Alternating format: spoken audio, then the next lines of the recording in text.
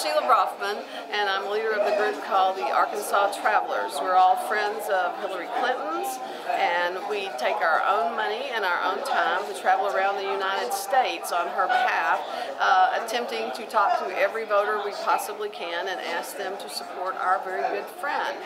One of the reasons that we do this is because of all the things Hillary did for us in Arkansas. She started the legal aid clinic there. She co-founded Arkansas Advocates for Children and Families. She also worked to raise the money for Children's Hospital. She also reformed our education standards. She brought a program called Hippie to the state.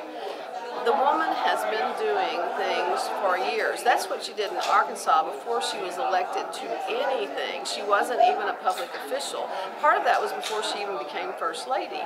She had already done so many things even before that. What a role model she has always been for us. In addition to that, she's our friend.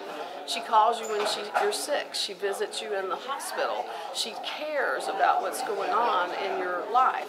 But one of the things we always say about Hillary is don't ask her to do something that you don't want done, because she will do it if she tells you that she can. Now, she's very deliberative in what she says. She's a lawyer. She watches what she says, and she won't promise you anything that she can't actually do. And she won't say anything that's not true, which is a big deal, because she has always been that way. So it's sort of hard for us when we hear all this stuff about honesty and trustworthiness and all that, because that's why she is so honest and trustworthy, and she's so consistent in what she's always done.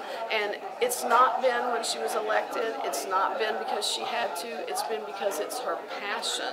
She has a great faith. She's a Methodist, and I can't quote the whole thing unless I have my phone with me, and I'm a Methodist and should be able to, but it's do all the good you can do for all the people you can for as long as you can. I mean, it's all there.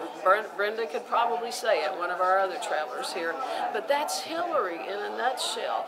She cares about people. She always has. This isn't something new to her.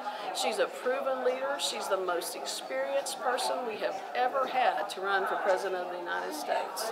And we're going to work our heart out. We're all volunteers. We all pay our own way.